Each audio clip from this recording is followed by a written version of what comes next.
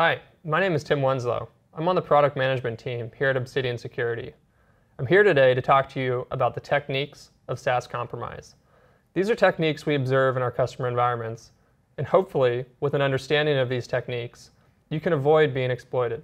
What I have in front of you here is a simple user-based authentication flow into an identity provider that gives you access into a collection of connected SaaS applications. As an attacker, I'm going to use this access of the user to gain initial access into identity providers. Without multi-factor authentication, an attacker may be successful in gaining access to this IDP using a credential-based attack, brute force, password stuffing, password guessing, etc.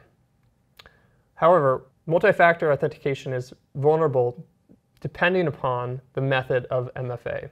If it's an SMS-based method, attackers can SIM swap. If it's a push-based method, attackers can use MFA push spam.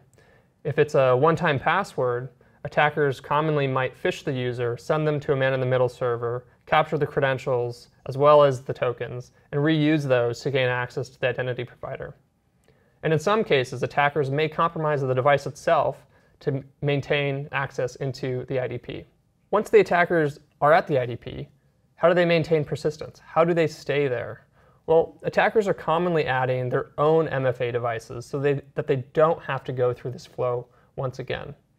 Some attackers may even create their own user accounts with their own MFA devices, creating a new user and then thus going through the flow to get to this IDP step. Once attackers access SaaS environments, the opportunities are endless. Workday, Google, Microsoft, all these platforms expose different objectives and different techniques: invoice fraud, data exfiltration, source code exfiltration, secret scanning, etc. Lastly, one of the common techniques we see attackers using, maybe more sophisticated ones, is that of an integration. All of these SaaS applications each have hundreds of integrations interconnected. If an attacker is able to add an integration to either maintain persistence or compromise an existing integration, they're able to access the SaaS applications without having to go through this user-based flow once again. Hopefully, with an understanding of these techniques, you're better prepared to detect this within your own environment. Here at Obsidian, we're observing these techniques. We're building detections to identify each one of these stages, from the initial access, persistence, post-authentication techniques within the SaaS applications, as well as the integrations.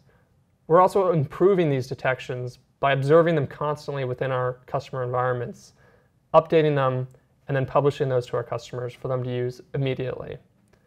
So for more information, come check out obsidiansecurity.com/lightboards.